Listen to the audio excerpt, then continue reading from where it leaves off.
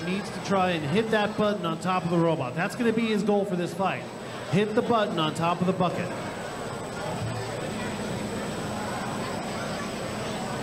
We're in a winner, and I'm willing to bet which one will be the winner. But you never know what will happen. The pile might pull out a strong upset. And the handle jiggles, ladies and gentlemen. Yes. All right. Well, let's get this show on the road. The pile, are you ready? He sure is. Microswitch, are you ready? 3 minutes on the clock. Let's have a robot fight. Fight, robots, fight. Oh my gosh, the pile coming off of the pile. Oh! Microswitch. Something has happened to Microswitch. Has the pile pulled off a miracle, or is it broken? Can we get some handle jiggle there, pile?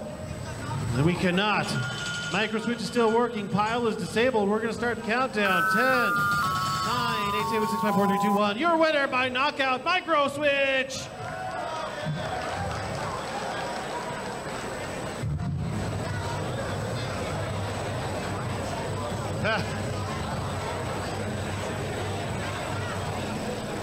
Wow. That was one heck of a hit. The hit was so strong, in fact, that it definitely had been something on Microswitch. He will have to go back to the pits and repair that before his next fight.